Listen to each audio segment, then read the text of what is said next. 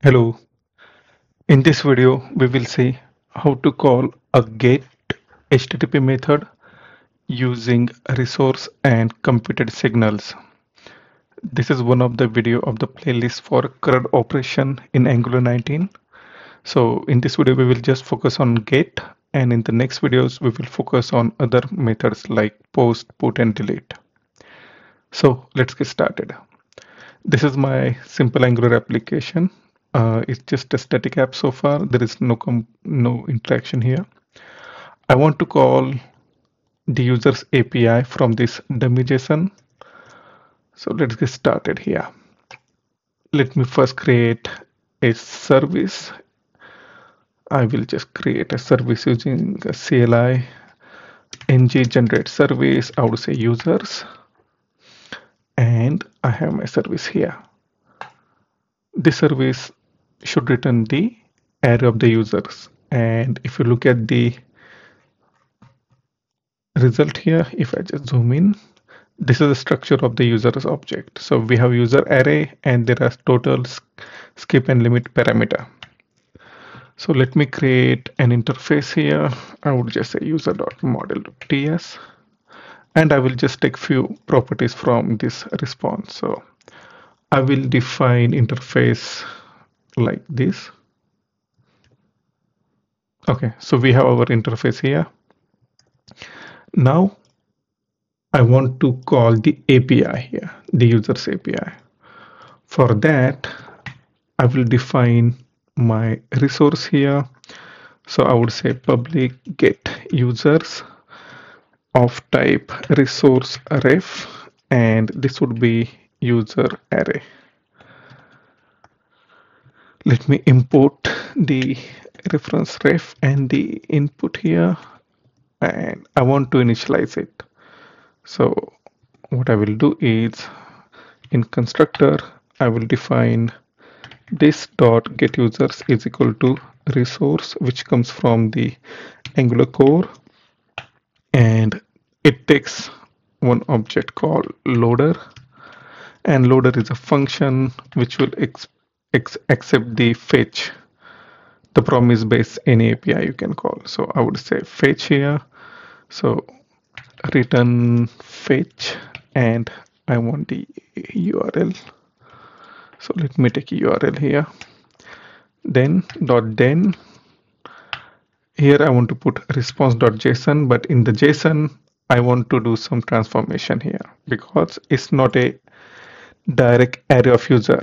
There is a property called users and some other properties. So first let me try to mark it as async, and I would just return one object that I will create here, users. I will first take the object here, and I would say user response and user response dot users,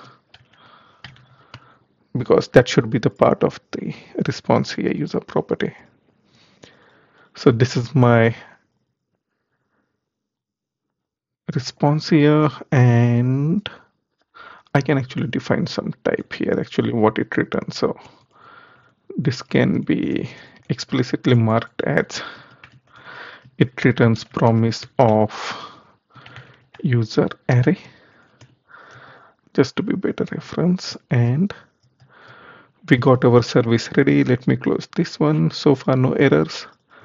I want to use this service in my app component. So let me add service reference public read only user service is equal to inject user service, and in constructor I want to set the signal. So let me create a signal here, public users of type signal user array, and I need to import signal from Angular core and user model.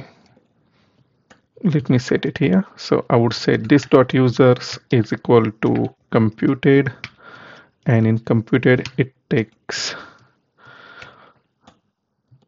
let me import computed first. It takes a function, and get users will return me let me take the response here like this. First, uh, this is going to be resource is equal to this dot get user service dot get users.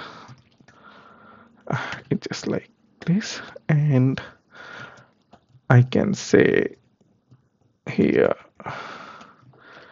resource dot value, or if it is not resolved so far, I will use empty, and this I can just print into my HTML here. So in the content I can just say div, and here I will have a for loop of users, and this is a signal, so you need to call it as a signal tracked by user.id, and here we can just use a div, and it can be user dot first name and user dot last name. Let's compile and see the changes. Okay, we got our response here. So what did we do? On a quick recap, we defined a user service. That service accept the fetch here, and in the fetch we are just trying to fetch the data, read the result, and read the value. So in terms of HTTP, you can imagine this as you are calling HTTP GET, and you are calling the pipe, and in the pipe you are using map operator to extract this object, this user object here. Now this property we are passing to the component in the constructor, but we are not setting into any array directly. We are setting it to in a signal, and that signal is being watched by this computed signal. In HTML, whenever the signal changes, this array will change and you will see the output here. So that's it. Thank you.